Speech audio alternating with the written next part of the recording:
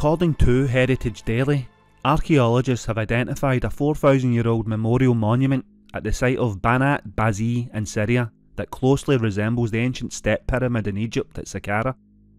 Known as the White Monument due to the white sheen given by the materials used in its construction.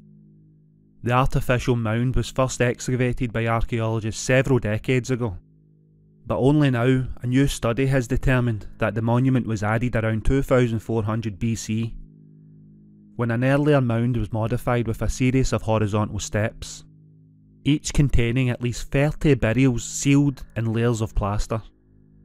And ancient Mesopotamian texts do reference war memorials where the corpses of enemies are piled up in mass, although none of these places have ever been discovered.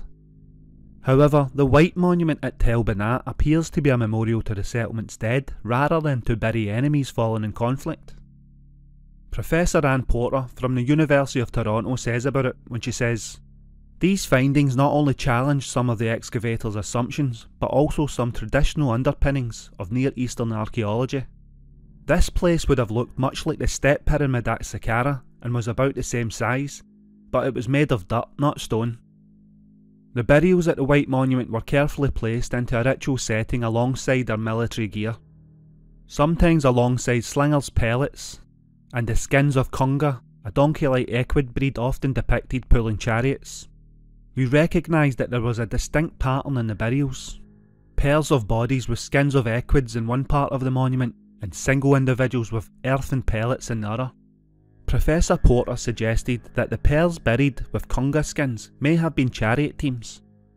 Additionally, they discovered it was not a mass grave of those who fell in battle, but the deceased were deliberately reburied in the monument at a later point.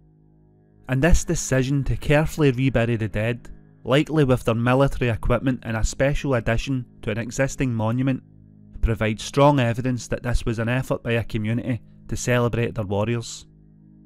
The results of this study was published in the journal Antiquity, of which we will link below, but what do you guys think about this one anyway? Comments below, and as always, thank you for watching.